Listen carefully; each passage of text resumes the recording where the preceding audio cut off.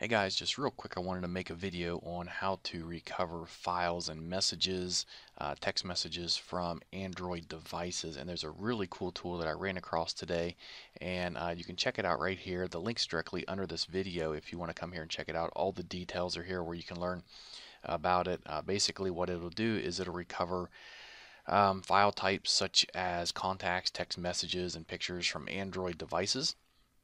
And they do have where you can try it for free. Make sure it works before you do buy it, because it does cost $49.95.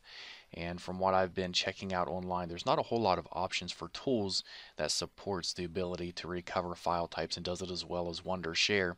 So this is a very good option. You can see here the brands that it works with, over 2,000 models. And I'm not going to go over everything here. You can come here and check it out and see all the images, how it works. You can flip through the images here to get a better idea what the software looks like.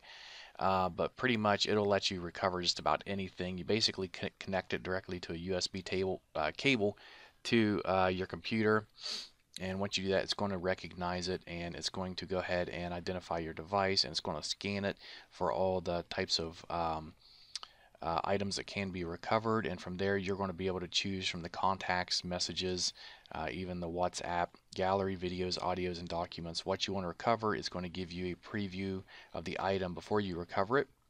And then once you choose everything to recover, you're going to come down here and you're going to choose recover, and it's going to restore all those files back. So if you're looking for a tool that's going to take care of this for you, this is what I highly recommend. And you can check it out for the free trial of it by visiting the link under this video. Just click on it, it'll take you to this page and where you get all the details and download it.